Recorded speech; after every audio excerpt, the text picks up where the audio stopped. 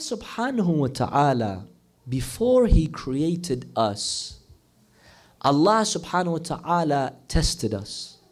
How can we prove that? In the Quran. قَالَ أَلَسْتُ بِرَبِّكُمْ قَالُوا بَلَى. Where did this happen? Not in this world. This is before we were created, in which Allah subhanahu wa ta'ala speaks to the dhurriya of Prophet Adam. Before we were created, Allah subhanahu wa ta'ala tested us. And before we were created, Allah knows this person, X, I know if he will choose the path or he is a stubborn person who will not choose the right path. Allah knows that from His knowledge. He doesn't force us, but He knows that. Now, if Allah subhanahu wa ta'ala knows that, let's say, I will be a person who will try to use my aql to find the truth. I will humble my heart to accept the haqq. Allah knows this person is that way. Allah subhanahu wa ta'ala, as a way to reward him for this goodness, Allah will place him in a religious family. You see?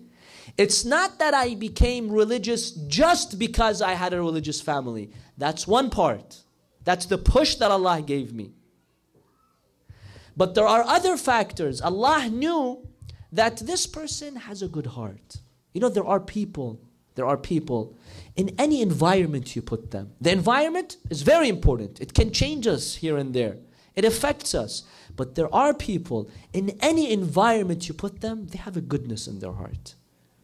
They will use their aql in any environment you put them.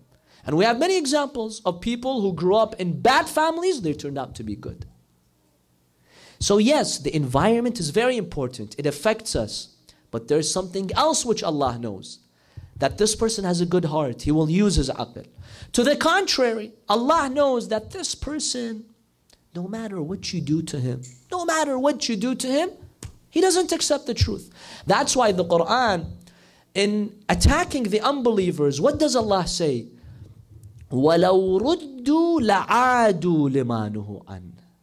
There's an amazing verse in the Quran which says the people of hell, those bad ones, if Allah were to bring them back to this dunya, وَلَوْ رُدُّوا, if Allah were to bring them back, لَعَادُوا لِمَا نُهُوا عَنْهُ. They would go back to their old ways.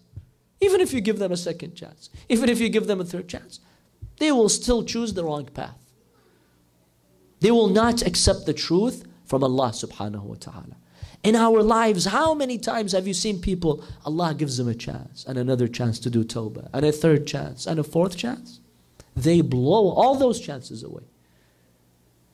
So Allah knows that through His knowledge. Therefore, He will place me in such a family.